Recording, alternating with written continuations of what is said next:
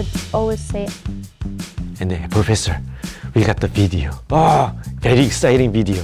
There was an ultrasound transducer on the top of the mouse head.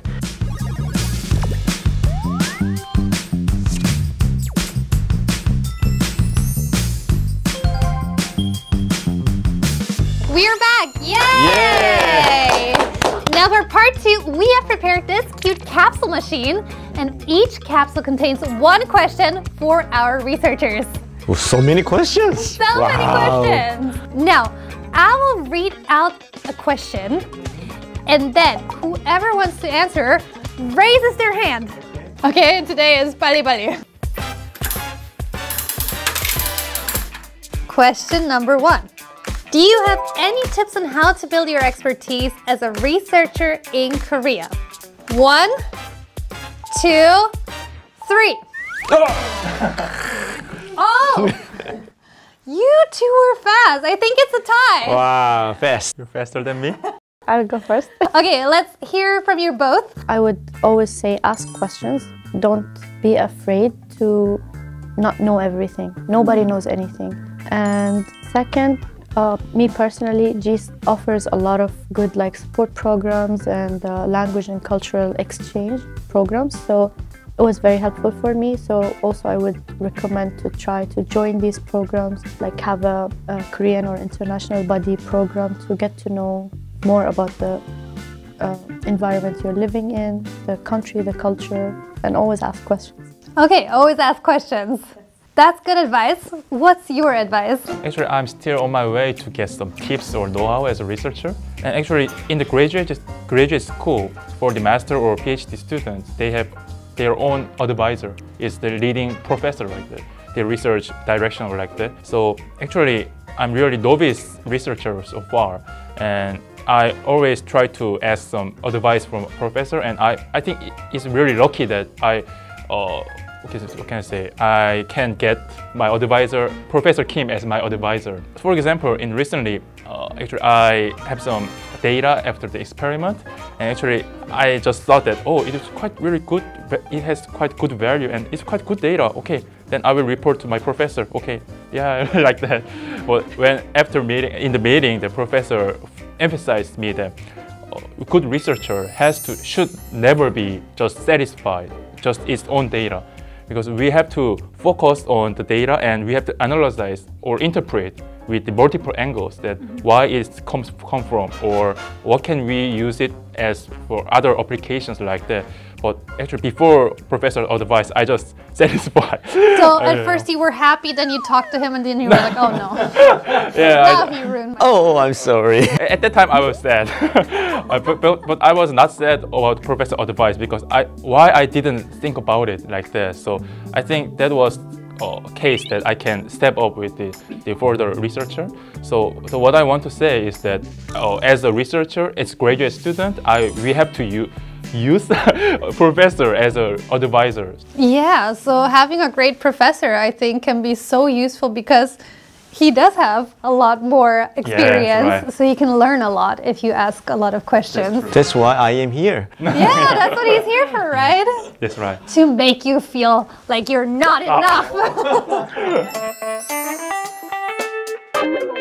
Next question. All right, let's see what we got this time. Question number 2. What has been the most memorable experience in your professional career? I think this is a really interesting question that everyone should answer, actually. So let's do this the Korean way. Let's go by age. From youngest? With the From oldest? oldest, Professor Kim. Okay, sure. So I've been using the light, as I said, for the diagnosis of the disease mostly. But about 8 or 7 years ago, I started to use the ultrasound. And then I actually had no experience of using ultrasound for the research. However, one of my lab members at the time, he was kind of telling me that, oh, professor, I want to do the ultrasound research. Oh, really? We have nothing in our lab to do the ultrasound research. And he said, okay, if you can, purchase this and this and this, then we can do it. So we basically provided all the environment to him, and then he was actually able to manage those and then set up the system. And then he was one day bring up the video to me, and then, Professor, we got the video. Okay, what kind of video? Oh, very exciting video. And then when I watched the video was showing that there was an ultrasound transducer on the top of the mouse head. And then when he turned on the ultrasound, and then the mouse, the hind leg was kind of shivering. Wow, what's happening? And then that's because of the ultrasound was transmitting through the motor cortex of the mouse brain, and that actually stimulates that part of the brain which causes the movement of the leg. So which means that is working. So it's kind of proof of concept and proof of principle that ultrasound can stimulate the your brain, and also so that it affects the body. So that was so far my most memorable moment in my career, that I never actually used ultrasound, but with the enthusiasm from our lab member, and then he set up the system, and then he showed that very exciting kind of results. So that's how actually lead our lab to be in the ultrasound brain stimulation field. Wow. So that was the most exciting moment for me. Okay, 90, 91, 92, 93, 94. Oh! Okay, here we go. Also, another big change I had, because after my master's, I took Korean classes, and Korean language comes with the culture, so you cannot learn the language without the culture. Otherwise, you will sound so rude when you speak, because the levels of respect and everything is very different. After learning the language, I came to GIST to make my PhD life easier, but everybody spoke English. So I felt like, okay, so I wasted a year of my life learning a language and memorizing sentences that I never got to use. So it was interesting though, but I can say there was a big difference in the same country from my previous university and my current university. Now you can go and order your bibimbap in perfect Korean. Of course, it made my life outside the lab much easier. That's great. Okay.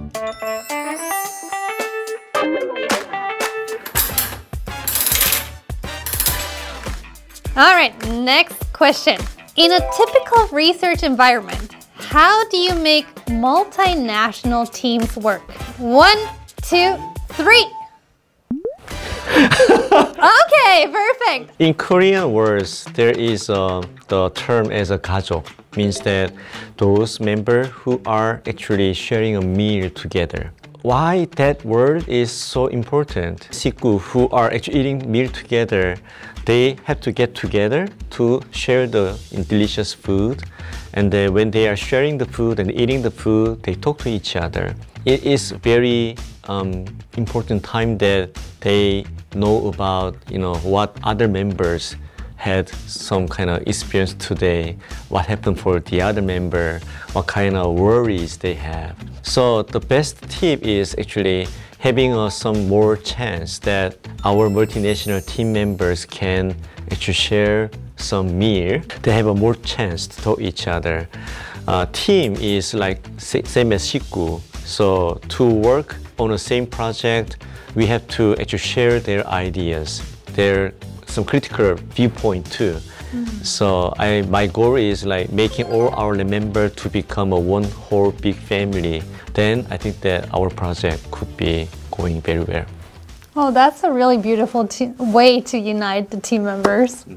Now, to wrap things up, I'd love to ask you one final question. What are your plans for the future? Maybe one day become a professor, have my own lab and my own students, my family, my friends, my home. I want to give back to my country, my home, my people, what I learned here in Korea, and I want to share. Graduation is my most important plan. So actually, I have to make deeper in the specific topics if I want to be a researcher as a PhD. So I try to wrap up my whole research topics with any other no problems, and then be a postdoctoral fellowship as a researcher like that after graduation. First plan is I have to graduate because in PhD there is a limited time and you have a lot of things to learn, and you in such a limited amount it also makes you creative, how to learn more things in depth and how to collaborate and how to establish your research network. That's I think the skill that you will develop under this limited lifespan of this PhD, of this degree. And after graduation, I plan to work more about and focus more about the biomedical optics. Right now I'm working on the Alzheimer's. Maybe in future I want to use the photodynamic therapy for the tumors, or maybe for the brain tumors which are very deep in the brain, and trying to figure out what are the ways that we can eliminate tumor with minimal damage to the healthy tissues. So after that, I would like to work with the scientists and researchers who are well established in that field, so that I can learn more about it and have more expertise in my field. And I think the future is going to be much more innovative than we perceive or inspired. As I mentioned, the biomedical engineering is the ultimate goal is to give us some benefit for the whole society in terms of the health. So that's why I started a company about 4 years ago.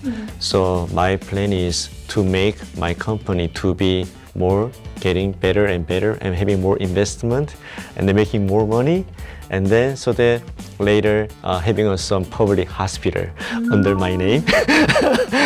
So that You're still working on that dream that you had. I still have that dream. I still have that dream. As we've learned today, the Teddy research team is at the forefront of a groundbreaking field using cutting-edge technology to diagnose and treat people in ways that used to be impossible.